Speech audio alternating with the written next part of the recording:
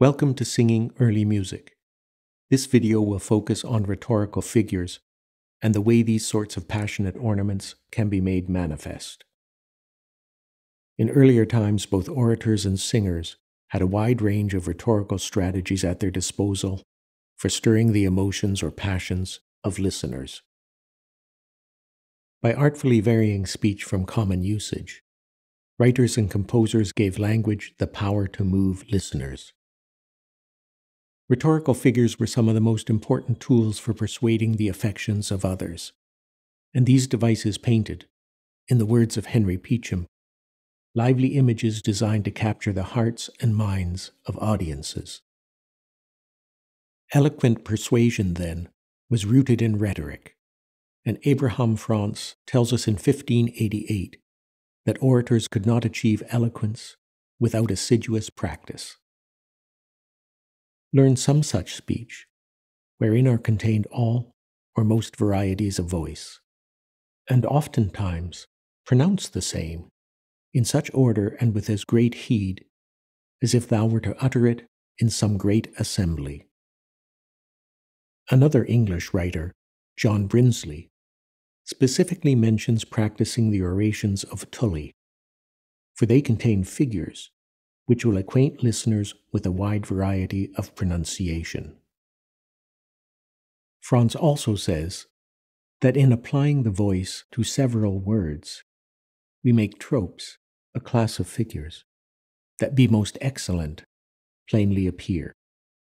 For without this change of voice, neither any irony nor lively metaphor can well be discerned. And Brinsley explains how schoolchildren were taught to change their voices. Let them also be taught carefully in what word the emphasis lieth, and therefore which is to be elevated in the pronunciation, as namely those words in which the chief trope or figure is. By emphasis, Brinsley means stress, and elevation refers to the change of voice that causes a word or words to be highlighted, often by making them louder. To make figures plainly appear, then, orators and singers changed their delivery to suit the passions they wished to invoke in listeners. Striking examples of powerful rhetorical devices are found in the figures of repetition. Epizeuxis, the immediate restatement of a word or two for greater vehemency, embodies a compositional decision to stress and thus elicit in the listener the state of mind associated with that word or words. In 1599, John Hoskins maintained that orators should not use this figure except in passion, and Henry Peacham further notes that epizeuxis may serve aptly to express the vehemency of any affection, whether it be of joy, sorrow, love, hatred, admiration, or any such like. In respect of pleasant affections, it may be compared to the quaver in music. In respect of sorrow, to a double sigh of the heart, and in respect of anger, to a double stab with a weapon's point. John Barton, a 17th century writer, provides an example of the figure and suggests how speakers could make it plainly appear. As in every word some syllable is pronounced more acutely, so in every clause some word is uttered with more vehemency than the rest, as the first two words in this clause must be. Another 17th century writer provides further advice on how orators should deliver the figure. Repeated words, we are told, should be given a different sound by pronouncing them far louder and stronger than on the first statement. Songwriters frequently expand the notion of epizeuxis to include not just one or two words, but lengthier phrases, and the song literature is filled with examples of both types. Henry Purcell amplifies Not All My Torments with 8 repetitions of the words I love, to underscore the depth of passion the protagonist feels. In applying 17th century principles of delivery to the passage, singers might consider varying their delivery to give each statement its own emotional impact, as Daniel Thompson does on his recording of the song included in the album Secret Fires of Love. I love, I love, I love, I love, I love, I love, I love, I love, oh,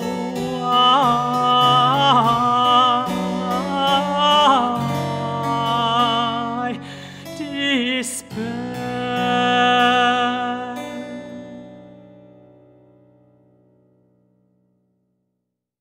In this first example, Purcell chose not to parallel the textual epizeuxis with a musical figure, but many composers, Purcell included, frequently coupled rhetorical and musical figures to create even more evocative moments in their songs. Another of Purcell's songs, What a Sad Fate Is Mine, illustrates typical combinations of musical rhetorical devices. In the middle of the excerpt shown on the screen, Purcell set the single repetition of "'Tis all" to the musical figure polyptoton, and then coupled it to the next text member through anadiplosis, a figure in which the last word of one clause becomes the beginning of the next, to give a certain increase to the second member. Music theorists in the 18th century defined polyptoton as the repetition of a melodic fragment at another pitch level. And with this device, composers could expand the textual sentiment through notes which diverge in form because they occur on different pitches, but which have the same meaning, because the intervallic integrity of the fragment has been maintained. The following passage has two levels of epizeuxis in it. The phrase "to make me love less" is restated in conjunction with musical palilogia. Burmeister defined palilogia as the repetition of a melodic fragment at the same pitch. According to Charles Butler in 1636, such musical repetitions serve to increase the listener's understanding of the subject matter. Purcell then repeats the entire line, "to make me love less or herself to love more," through musical palilogia, but not before he applies further epizeuxis to the word "more," itself coupled to musical gradatio. In rhetoric, gradatio is a figure in which listeners are led by degrees to the height of some matter, as demonstrated by the sentence on the screen. Rhetoricians regularly compared the figure to stairs, degrees, steps, or ladders, and through a series of graduated increments, the device increases the vehemence of the passions in a climbing manner. A 17th century writer suggested how such figures should be delivered. Where the discourse climbs up by several clauses of a sentence to a period or full point, 'tis manifest that the voice must be raised accordingly by the same degrees of elevation, to answer every step of the figure, till it is at the utmost height of it. The musical equivalent of this powerful rhetorical figure was defined in the 18th century as a passage immediately repeated several times at progressively higher pitches. In the example on the screen, Purcell employs just a single note on each step of the ladder, and the intent of pairing music and rhetoric in this way should be self-evident. The repetitions of more need to become more intense as the singer progresses up the musical ladder. Similarly, the delivery of the larger-scale epizeuxis and palilogia at the closing of the song should also be varied, for there is no repetition without significance. Note that in the performance you will hear, Daniel Thompson not only delivers the words differently each time, but he also draws attention to the important sentiment embodied in the words, "I implore," with tempo rubato, an approach suggested by Domenico Cori in 1810. What if by this day she can lessen my pain?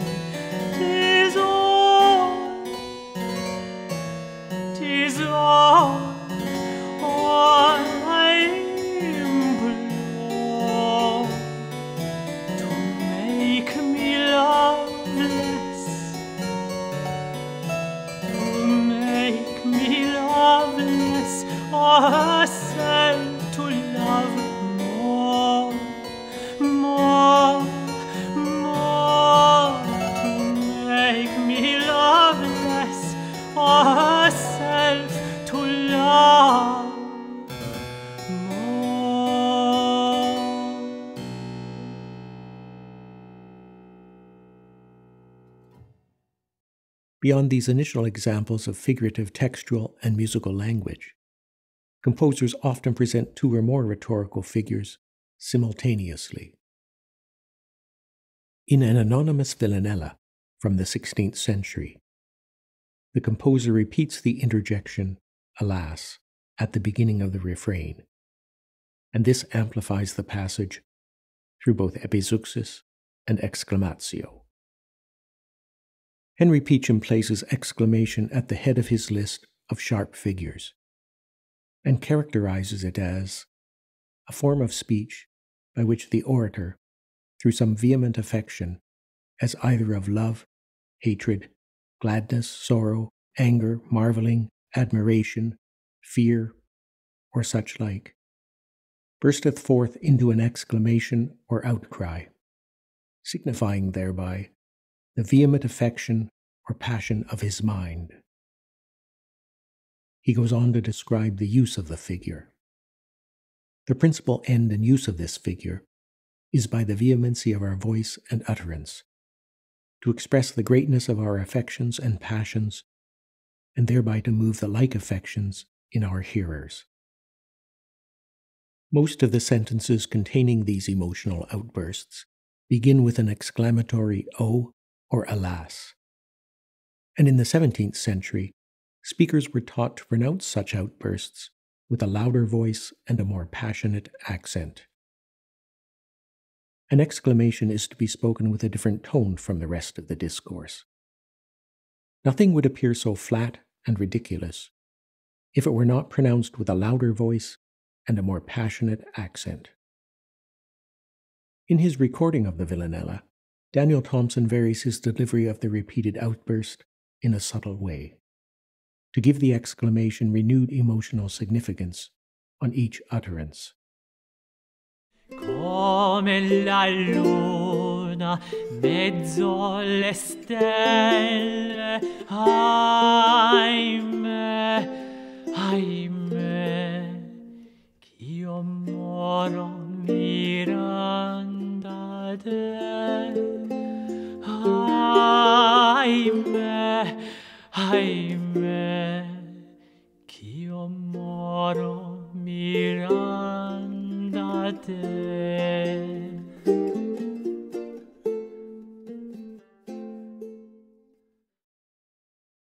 In one of his cantatas, Albinoni combines textual and musical figures to weave an intricate web of language to give performers a clear interpretive plan to follow. He begins with a three-step musical ladder, into which he embeds textual epizeuxis, and then he continues with a two-step gradatio without accompanying textual figures. Next, in the middle statement of further textual epizeuxis, Albinoni sets one of the words to musical gradatio.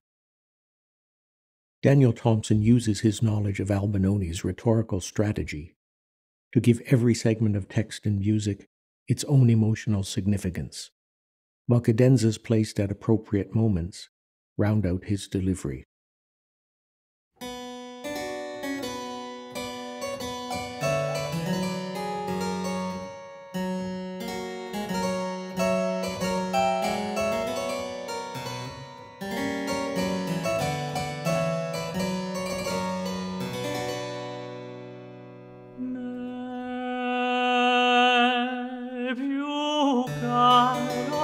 Dio bambino, della vita star vicino, della vita star vicino, al mio dolce amato ben. Me più caro, o Dio bambino, della vita star vicino, al mio dolce amato ben, al mio dolce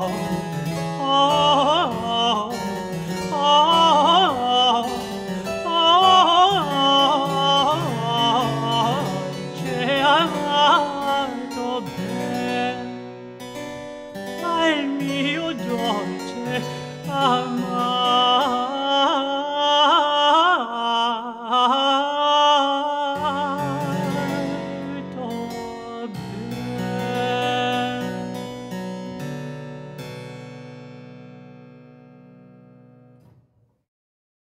It is important to note that musical figures regularly appear in the song literature, without accompanying textual figures. For example, in one of Giordani's most popular airs, the opening two text members are set to musical polyptoton, and Daniel Thompson gives each text idea its own emotional significance by varying his delivery of the repeated musical line. Caro mio ben, credimi al me, senza di te languisce il cor. Caro mio ben. Similarly, musical gradatio often receives no additional amplification from the words, especially when the musical figure underpins a single word. In the example that appears on the screen, Daniel recognizes the rhetorical significance of the musical ladder the composer has created, and gradually increases the forcefulness of each rising step. Ritorna la speranza a brillar dentro il mio ser, a brillar dentro il mio ser.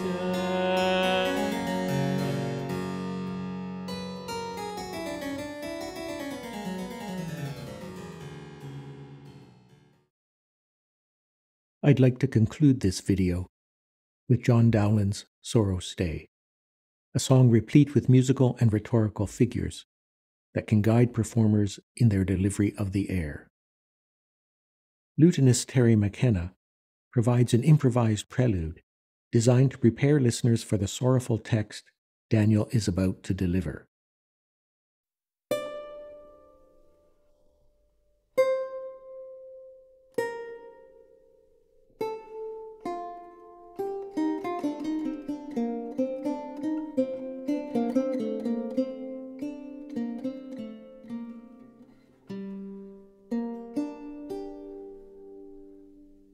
Sorrow, sorrow, stay.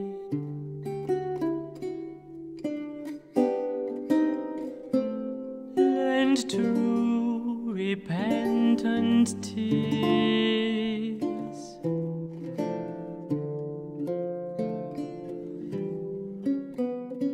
to a woeful, woeful, wretched wight.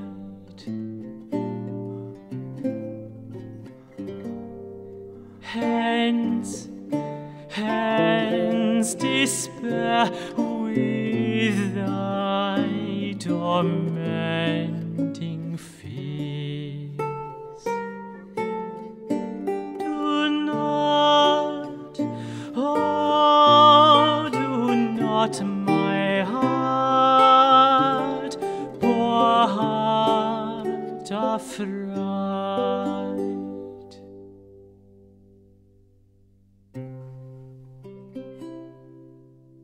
Pity, pity, pity. Pity, pity, pity. Help now or never. Mark me not to endless pain. Mark me not to endless pain.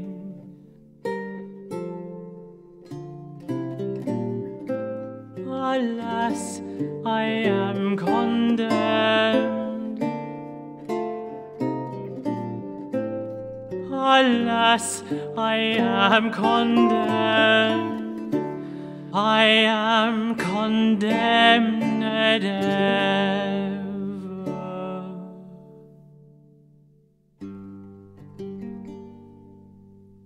No hope.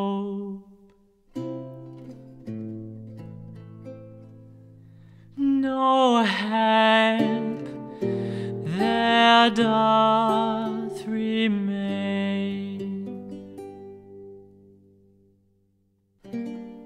But down, down, down, down I fall. But down, down, down, down I fall. Down and arise, down and arise. I never shall. But down, down, down, down I fall. But down, down, down, down I fall. Down and arise, down and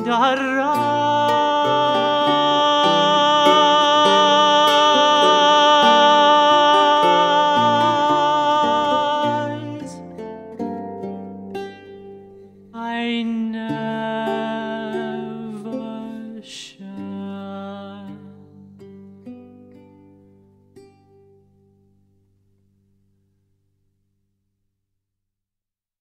I end this video with a list of the sources that have been cited.